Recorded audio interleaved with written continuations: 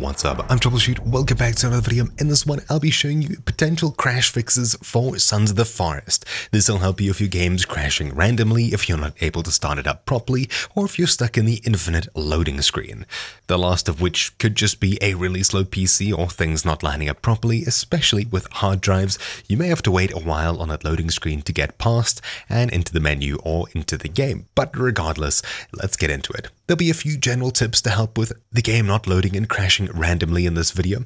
If you find any of these solutions work for you, please do let me know in the comments down below. It should be useful for other people as well to see what works and what doesn't. So the first thing to do, of course, is locate Sons of the Forest in your launcher of choice. Mine's Steam. I'll right-click the game here, click Properties. On the Local Files tab here, I'll click Verify Integrity of Game Files. Even if you think it's stupid and you've done it 10,000 times, surprisingly, verifying game files does often fix any issues that you have with your game, even if you've just installed it. Let's say that doesn't work. The next thing to try is obviously updating your graphics card driver. You'll find links in the description down below for AMD, Intel, and Nvidia. And while you're at it, check for Windows updates as well. Assuming you do update anything, do a full restart of your PC and see if the game works properly. But odds are you've probably already tried that.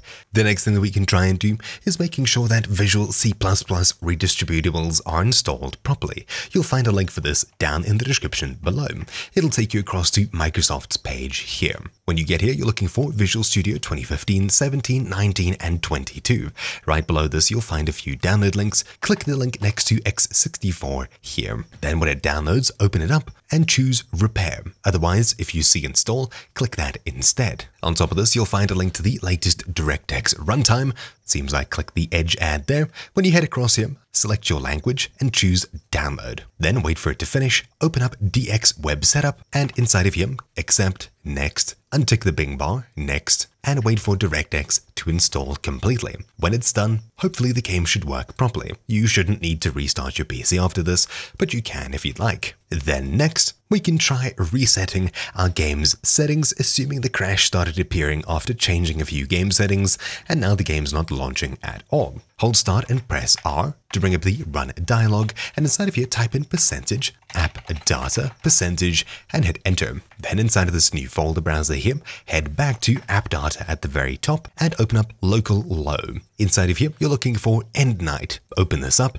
and you'll see Sons of the Forest. This is where your save games will be, your settings, etc. Simply rename this folder, and by doing so, the game will no longer be able to find it, and all of your in-game settings should have been reset, just like that. If you try and fire up the game now, hopefully things work properly. At least your graphic settings and things like that should be reset. For an extra trick, we can right-click Sons of the Forest, Manage, Browse Local Files, and we can run the game as admin to make sure nothing on our PCs stopping it from accessing the files that it needs.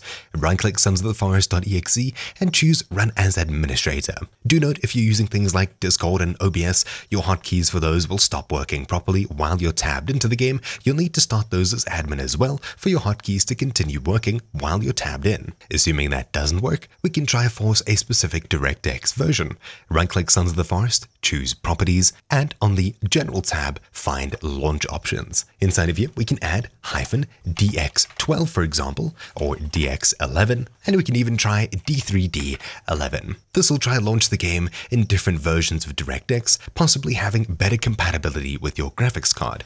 More than likely, D3D11 or DX11 should help you here. Now, assuming you're still having issues, something that often adds to game's instability is overlays. The more overlays you have running, the worse performance you usually have, and if you have too many of them or ones that don't work properly, they could crash your game out entirely. Anything that hooks into the game. For example, recording with OBS Studio. If you try recording your desktop instead of hooking into the game with a game capture, you may have better compatibility and results if recording with OBS is causing the crash. Otherwise, we're speaking of overlays. The Steam overlay, Discord overlay, Nvidia overlay, everything else that draws on top of your game may be adding to the instability. For example, to turn off the Discord overlay, open up Discord and head into User Settings in the bottom left. Then scroll down on this list here to Game Overlay under Activity Settings, and inside of here, just turn off the in-game overlay. By doing so, you should improve compatibility. Still, if things aren't working, let's try messing with a few Windows settings. The first of which will likely help you if you're on a PC with multiple graphics cards or a laptop with an integrated and a dedicated powerful gaming GPU. Hit Start and type in Graphics. We'll be opening Graphics Settings. You can also navigate here in your settings by heading to System, Display, scrolling all the way down and choosing Graphics. Now, inside of here, you should see a list of apps that you can add or remove and customize. Click Add Desktop App on Windows 11. It may be named a bit different for you on Windows 10. Then we need to navigate across to where the game is installed. To find it, inside of Steam, right-click Sons of the Forest, Manage, Browse, and copy the link at the very top simply by clicking in an empty space, right-click, copy. Then, inside of the folder browser, click in an empty space once more, right-click, paste, and enter. Now we can select sonsoftheforest.exe, click Add, and locate it on the list. Click it to expand it, and for GPU preference, set it from Windows to Decide to High Performance. This should be your more powerful graphics card. On Windows 11, you'll also have optimizations for windowed games. This could be causing issues if it's on or off, depending on your PC if you're running Windows 11. Now, assuming things still aren't working, we can try messing around with virtual memory.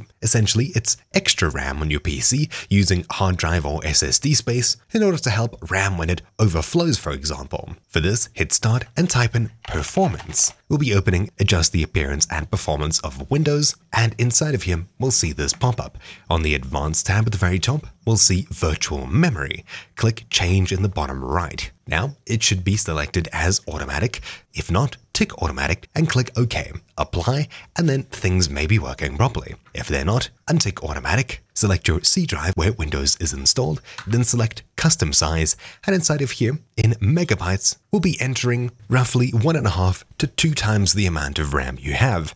Let's say you have 8 gigabytes of RAM. You'll enter maybe 12,000 in here, which is about 1.5 times, maybe a bit more, the amount of RAM in your PC. Then the maximum size should be set to around 2 or 3 times. So for 8 gigs of RAM, that'd be 8,000. Doubling it, it would be roughly 16,000. Then click Set. Now, OK, and Apply, and you'll need to reboot your PC in order for changes to take place here. Hopefully at this point, following a reboot, things should work properly. Now, finally, one of the weirder fixes that I've heard of working for some people is moving the game from a hard drive or a slower drive to a faster SSD. Assuming you have multiple drives in your PC, right-click Sons of the Forest, choose Manage, choose Properties, then Local Files, and from here you'll be choosing Move Install Folder. Then you can select another drive on your PC to move it to.